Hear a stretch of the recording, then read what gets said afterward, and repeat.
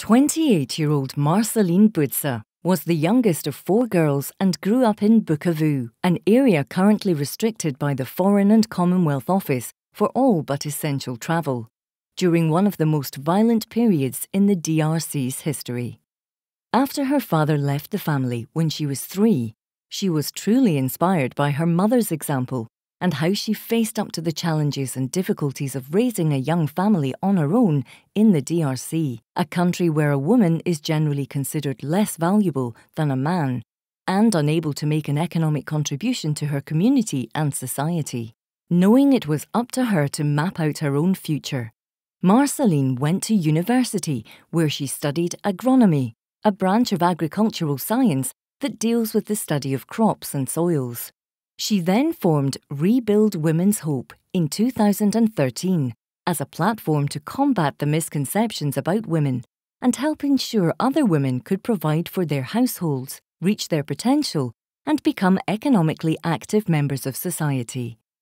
The organisation works to create a spirit of entrepreneurship and self-management in women in order to raise the standard of living in their communities and across their nation.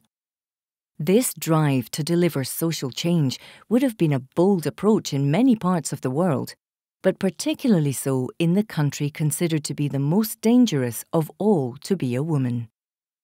Based in Bukavu, on the shores of Lake Kivu, Marcelline and Rebuild Women's Hope have already helped more than 1,000 women register as farmers and subsequently sell their coffee to Coffee-Lac Sarl, the DRC's largest Arabica coffee export company, for international distribution through Falcon Coffees in the UK. In 2015, Rebuild Women's Hope constructed its first washing station on the island of Ijwi and successfully exported their first container of coffee in 2016. Thanks to a generous grant from Strauss Coffees, the organisation will build its second washing station on the island of Ijwi in early 2017. Rebuild Women's Hope was born out of Marcelline's desire to improve the lives of women and give them dignity and a place and voice in society through uniting a group of coffee-producing women who are fighting against inequality in women's rights